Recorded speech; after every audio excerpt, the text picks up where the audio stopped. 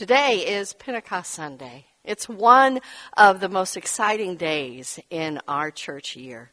It's truly the birthday of the church, a time when disciples no longer feared, but were energized to proclaim the good news of God's love through the resurrection of our Lord Jesus Christ. And along with that came the empowerment of the Holy Spirit. Hello, my name is Deborah Schauer, and I'm the pastor of the good people connected with Spirit of Hope United Methodist Church. Now, because of COVID-19, our church, like many others in the valley, they have been doing things differently, along with us. But we are still doing what God has called us to do. Throughout history, the church has prospered in difficult times, and today is no different. So we are still the church. We're just doing things just a little bit different. But we hold tight to the truth that we will come back together in this worship center to worship in person. But let's really do what we have come here to do, what you've come here to do, and why I'm here. It is to go to a time of worship. So let us prepare our hearts for worship.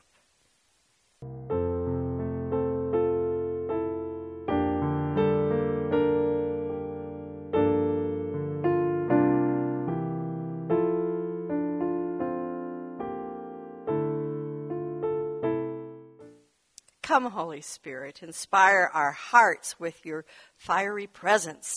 Let your flame burn within us, stirring us to action. Come, Holy Spirit, energize our lives to work for God. Let your wind of hope swirl around us, lifting and moving us from complacency. Come, Holy Spirit, pour your blessing on us. Let your presence challenge us to proclaim God's presence and love in everything we say and do. Rushing wind of the Spirit, breathe new life into us. Blazing flame of the Spirit, burn away our fears. Comforting presence of the Spirit, heal our wounds. Let us be prepared to worship and praise you, O Holy Spirit. Spirit of God, come unto us this day and fill us with your love. Make us people who will proclaim God's good news in all that we do.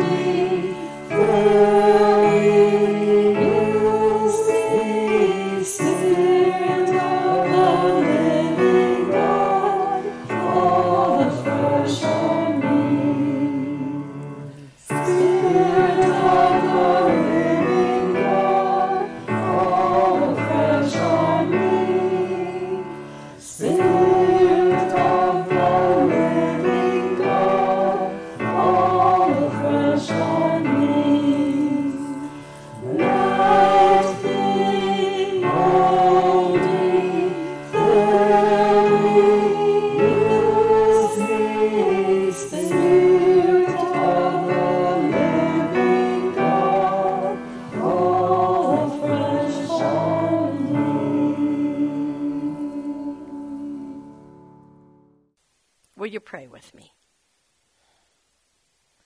Almighty God, your Holy Spirit came to Jesus' disciples, and they were hidden, in an upper room in Jerusalem. And the next thing that happened was a violent wind, and tongues of fires were upon them. Symbols of a new thing happening in their lives. May your Holy Spirit burst into our lives today, encouraging and inspiring us to proclaim boldly the good news of Jesus Christ, who offers healing and hope to all people. Gracious Lord, we aren't ready. It's easier for us to hide in the upper room of our lives, to let the world go by and not acknowledge your presence. But you have challenged us to come alive again with your love and your words of healing mercy. Forgive our hesitant witness and our complacent spirits. Heal our fears and our wounds. Help us to be agents of healing and hope to others. Challenge and inspire us to overcome our feelings of inadequacy and remind us that we are called your beloved children and have given us what we need to proclaim your good news. Powerful God, with your power and wonder, knock us off our seats with the wind of the Holy Spirit. Don't let us just sit back and rest as though nothing important was happening. Remind us that you have come to bless and prepare us for your service. Now, in the time of proclamation and celebration that we need to grab a hold of. Now is the birth of your church, not as an exercise of futility, but as a dramatic group of people who know you and love you as you know and love each one of us.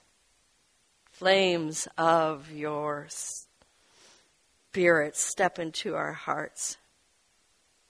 Make us so joyful that we find it difficult to just sit back and watch. We want to be a part of your healing, love, and mercy. We want to be people who bear the word that your love for us is eternal.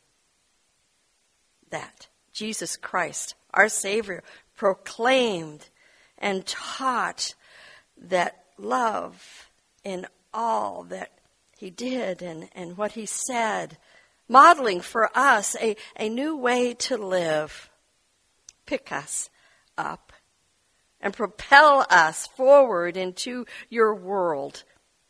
Help us to remember that you have given to us what we need to be your disciples. We just need to say a resounding yes to you. Thank you, gracious Lord, for all of the wondrous patience and blessing you pour out onto our lives each and every day as we offer our lives back to you in joy and hope. Amen. And now, with the confidence of being named as children of God, let us pray together. Our Father, who art in heaven, hallowed be thy name. Thy kingdom come, thy will be done, on earth as it is in heaven. Give us this day our daily bread, and forgive us our trespasses as we forgive those who trespass against us.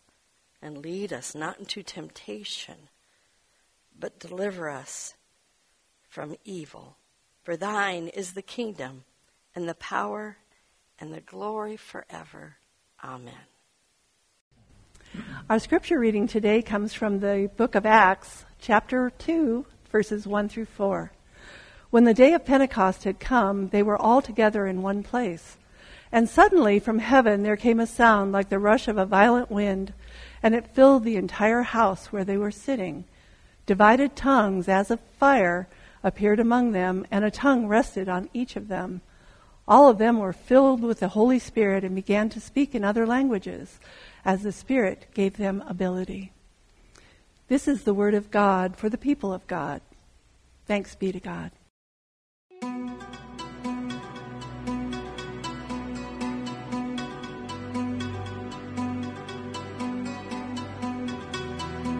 On the day of Pentecost, all the believers were meeting together in one place.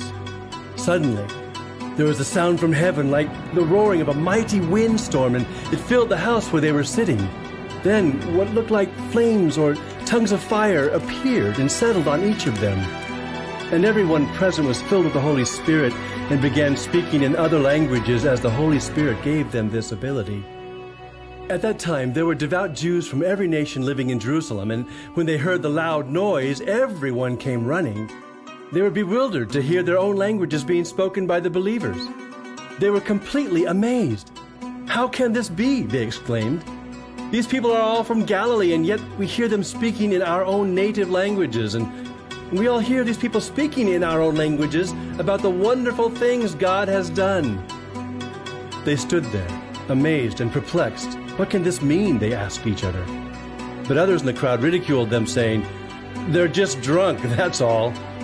Then Peter stepped forward with the 11 other apostles and shouted to the crowd, "Listen! Listen carefully, all of you fellow Jews and residents of Jerusalem. Make no mistake about this. These people are not drunk as some of you are assuming. 9 o'clock in the morning is much too early for that. No, what you see was predicted long ago by the prophet Joel. In the last days, God says, I will pour out my Spirit upon all people. Your sons and daughters will prophesy, your young men will see visions, and your old men will dream dreams. In those days, I will pour out my Spirit, even on my servants, men and women alike, and they will prophesy. And I will cause wonders in the heavens above, and signs on the earth below, blood and fire and clouds of smoke. The sun will become dark, and the moon will turn blood red before that great and glorious day of the Lord arrives. But everyone who calls on the name of the Lord will be saved."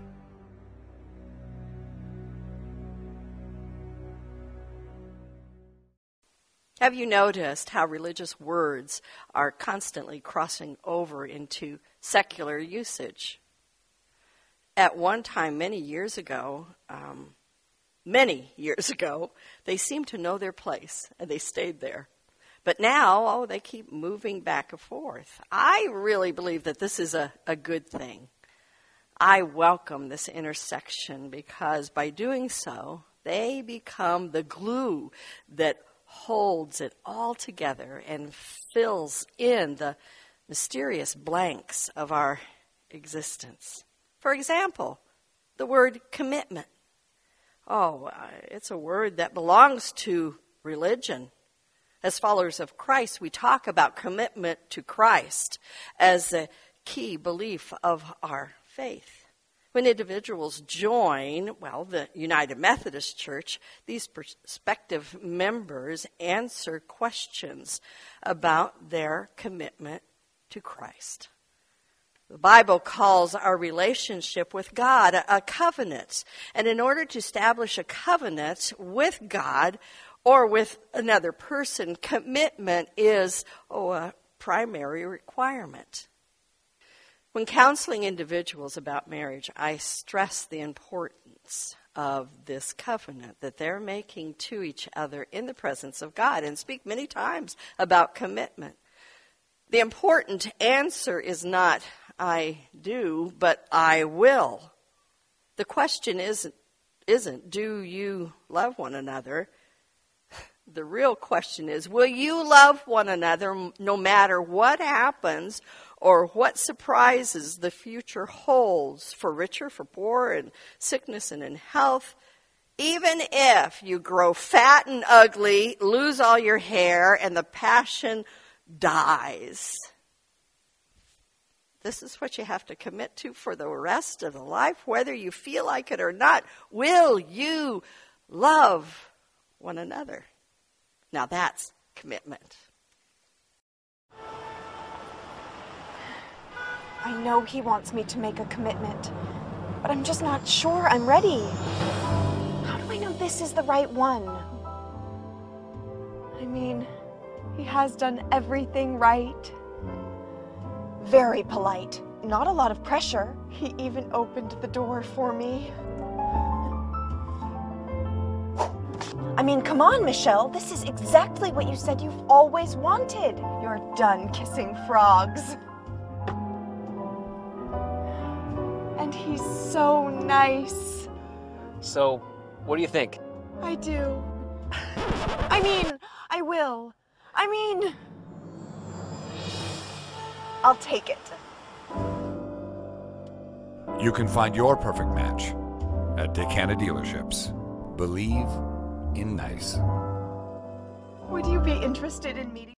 Now that commercial shows that commitment has moved really from the realm of religion to that of life, making both more relevant. Religion and life are seen as being in a covenant relationship with commitment as its primary requirement. Faith is another one of those words that has crossed over. But the word faith might be described as the most religious of all. In fact, you could say it is another word for religion, for they are used interchangeably or slide together nicely as, in religious faith. For the religious, faith is the Alpha and Omega.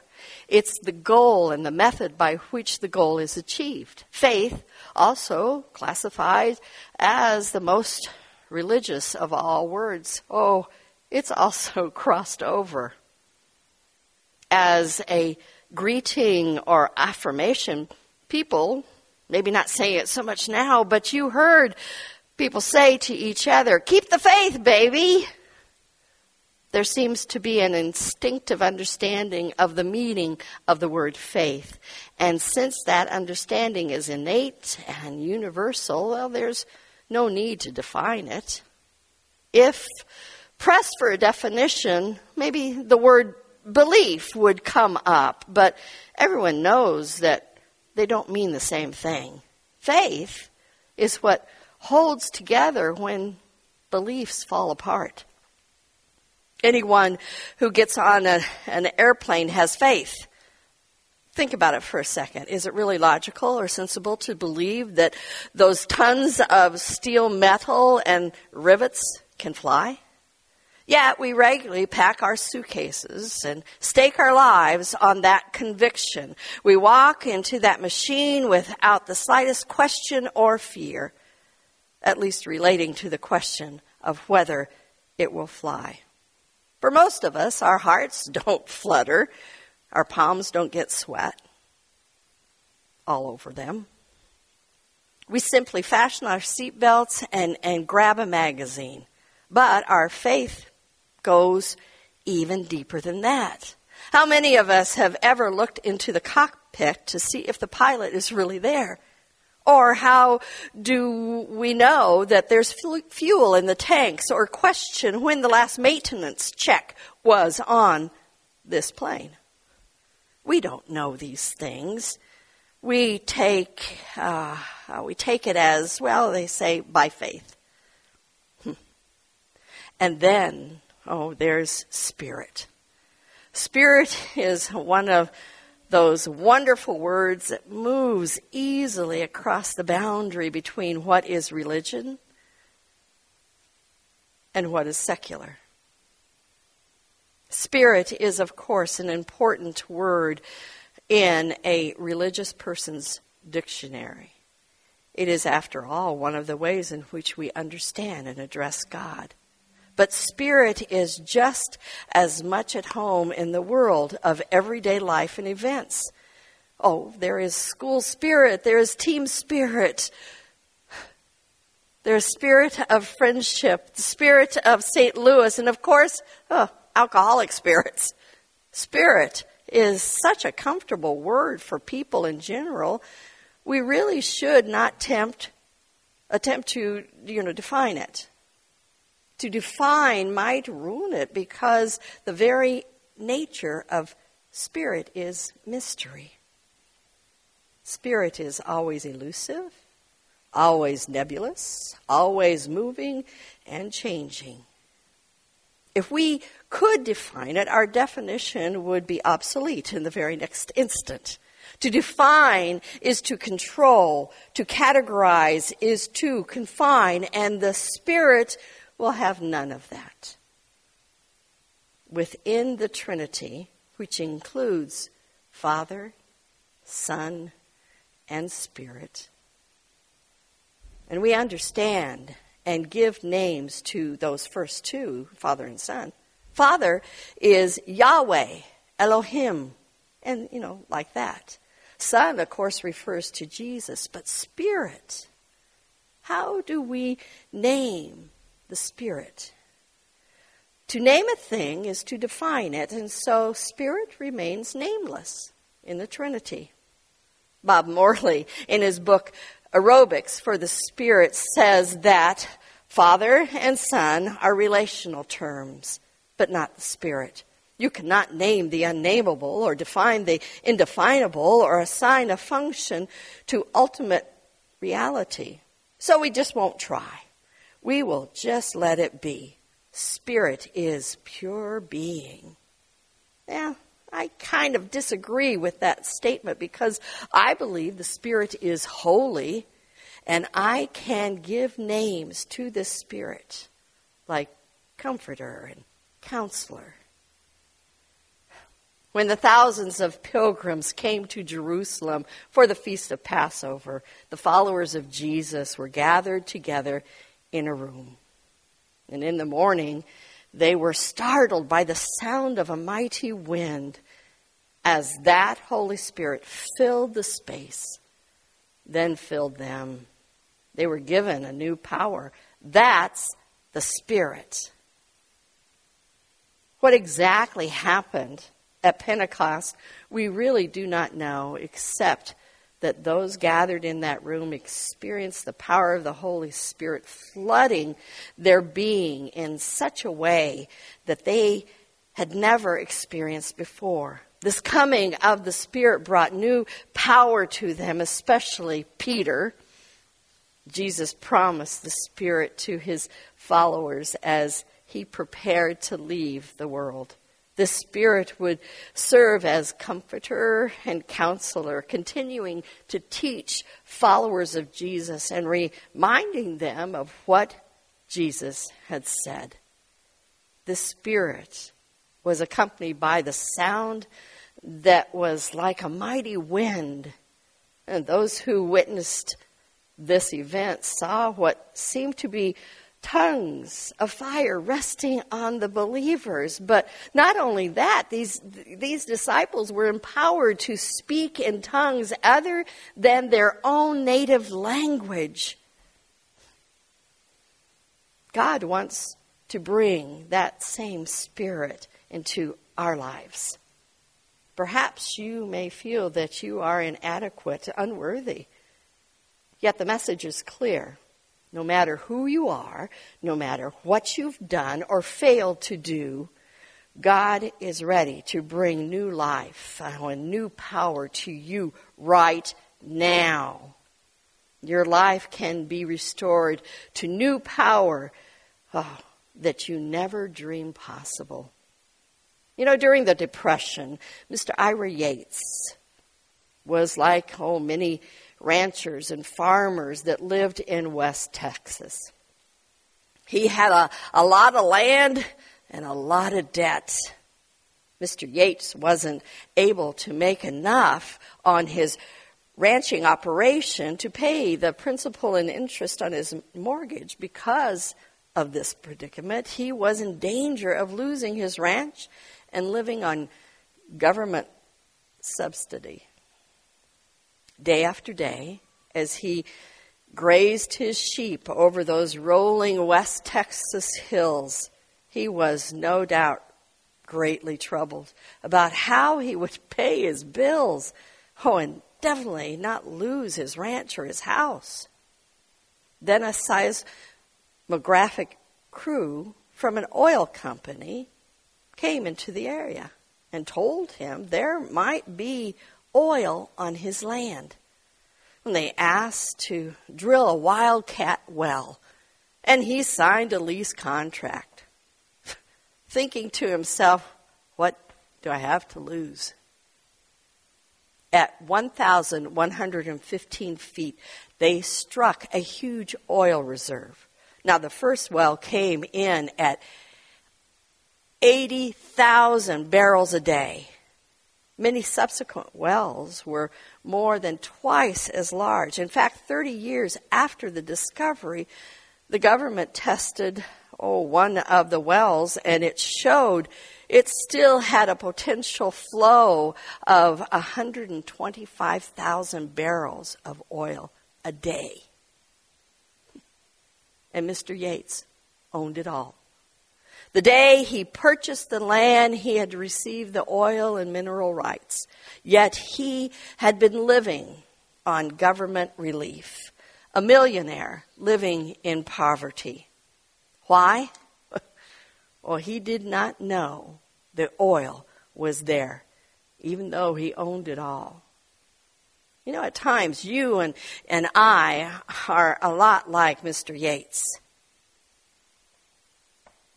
We're heirs of a vast treasure, and yet we live in spiritual poverty. We are entitled to the gifts of the Holy Spirit and that energizing power, and yet we live unaware of our birthright. Today, we remember how rich we are. But you may say to yourself, well, I'm doing just fine. I don't need any help from the Spirit. I don't need that energizing power. But the truth is you do. You need this Spirit because Jesus did not specifically address every situation we would or might encounter in our lives. It's the Spirit at work in us today that makes Christianity something that's current and alive.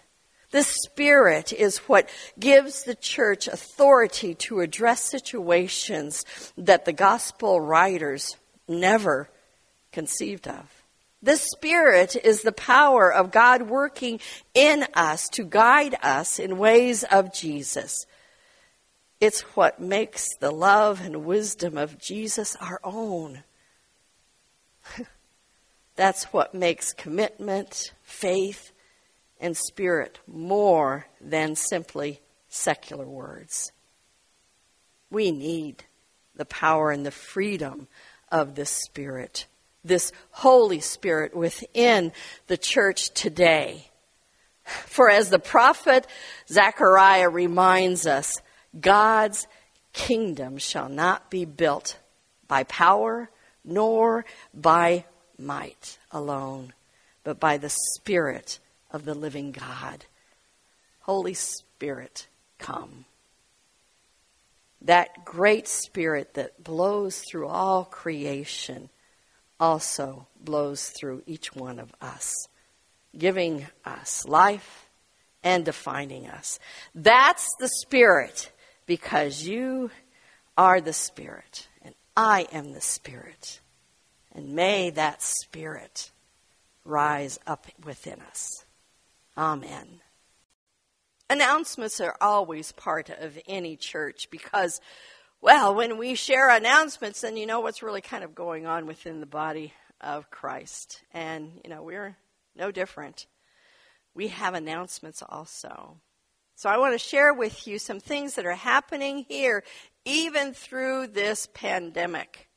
Hopefully you will choose to help us with things that we're just doing around here.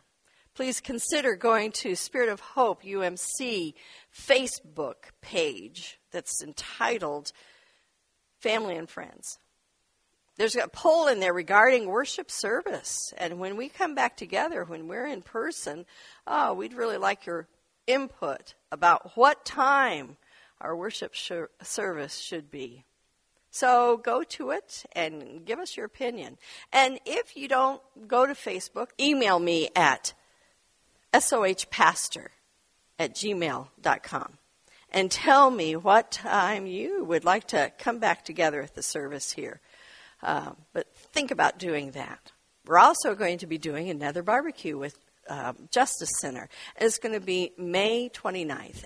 In the past, we have asked you to help us with this endeavor by donating food to us and also donating yourselves to be servers on this day of the barbecue. And this year, we are getting to go down there. We'll be wearing our masks and things like that. We have basically all of the food, but we still do need volunteers to help serve. Also, you're invited to your computer, your tablet, or smartphone on Sundays at 10 a.m. for a Zoom gathering or check-in and prayer. You know, this is a reoccurring Zoom meeting. All you have to do is go to the visionary, and you can see a link where you can sign right up, or you can use these ID number and passcode to get in. And boom, you're right there in the meeting. There's no waiting room that's involved with this. Of course, I have the power to kick you out, but I won't. After that Zoom meeting, then you're also invited to join us on an online Bible study prepared by the Bible Project. And it's called Church at Home. Each week we discuss a topic that has been presented by one of the scholars from the Bible Project through an audio talk or video. It's a great time to come together, to see each other on Zoom. But also you can learn something. So think about joining us on that. Another opportunity that has been set up through Zoom is also the Women's Bible Study that meets every Friday afternoon at 1 p.m. Here's the ID meeting and also the passcode to get in.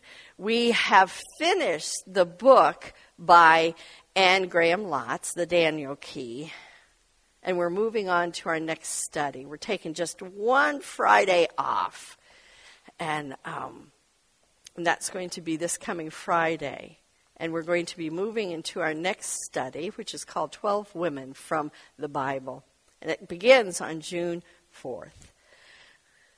So with that, remember, no Zoom Bible study this next week coming up. And then the final thing, or couple of things that's going on is I'm still doing virtual Zoom office hours on Wednesdays, starting at 9 in the morning until noon. And if you need to talk with me, again, you just kind of use those meeting IDs, numbers, or passcode, or you can go to the visionary and you can just have that link and click on it. Choir will be meeting on Wednesday, and so look for an email from Tina that gives you all of the information on how you can join that. So I think that's really all of our announcements. I'm sure I probably forgot something, but let me know if you want something else said during our time of announcements so we can know what's going on here at Spirit of Hope United Methodist Church. God, out of God's great love, has created you. Jesus Christ, out of his great love, has redeemed you. The Holy Spirit, out of great love, has lifted and inspired you to go in peace and service throughout God's world, proclaiming the good news of peace, love, hope, and joy to all. So go in peace. Amen. So have a wonderful week. Allow that Spirit, the Holy Spirit, to use you today and every day. Be safe, and God bless.